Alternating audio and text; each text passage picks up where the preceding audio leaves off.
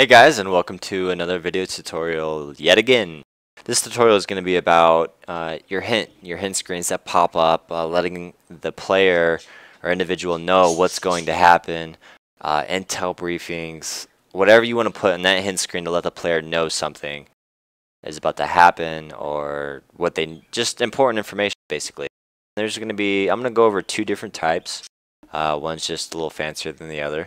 The other one's just a basic black box, and one is good for like objectives and such like that. So to start off, all you want to do is go ahead and place a character down. Doesn't matter what.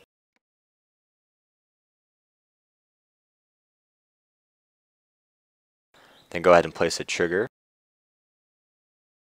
Obviously activation is going to be set for blue 4. Unless you want to synchronize it, that's up to you.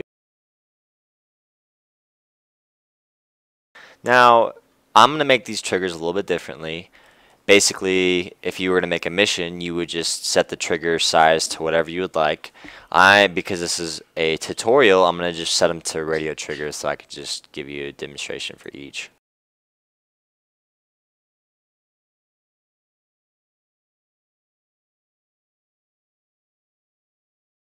Now for the fancier hint screen, let me type this out real quick.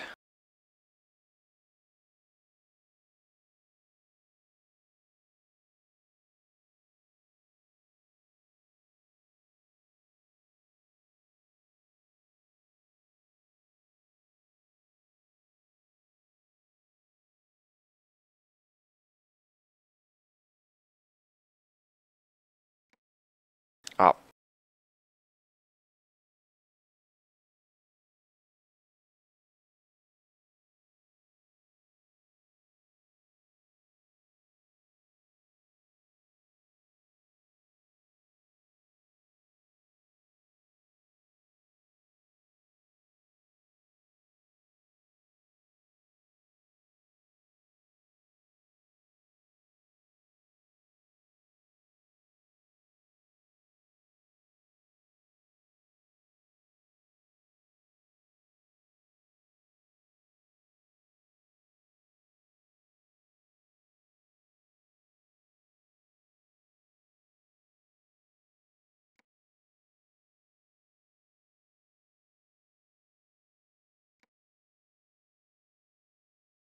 Okay, hopefully everything works out like I typed it. It took me a minute. So basically what I did right there where it says Intel, that you can type in whatever you would like. That's going to be the title for your fancy little hint box. You can put briefing or info or intel or warning, however you would like to put it. This is going to come, depending on how you type it, it's going to look fancy. So this is mostly used for objectives, like an objective screen. So if I were to type objectives, instead of it being, like I wrote everything in quotations like that, it's just going to put a little bullet and then it's going to say that in a big black box. If you were to do objectives, you would just make sure to type a comma and then quotation marks again.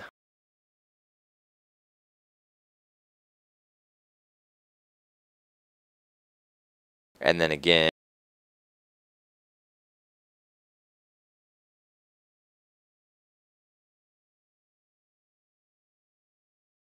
And then that's all you would do, and it would make separate bullets for each individual quotation marks that you have placed. So the top one is going to be just whatever you would like it to say as far as your intel information, and then the second is going to be another set of info, I guess, for different objectives. So two different ways for one hint. Hopefully that works. Like I said, I might have to mess with that again. And then I'm just going to make another trigger. Same thing, only it's going to be just a basic. There's not going to be that fancy.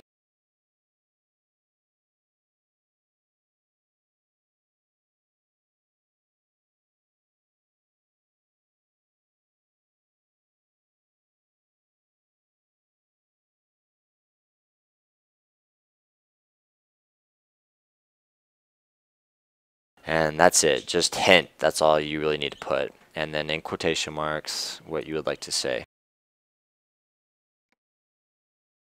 Oh, and this is going to be set for Radio Bravo.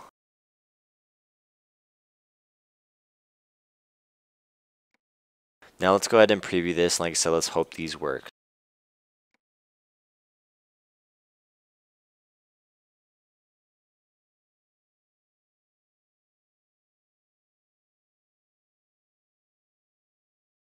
We will go ahead and do the basic hint screen first, because I know that will work. And then we will go ahead and move to the fancy hint screen.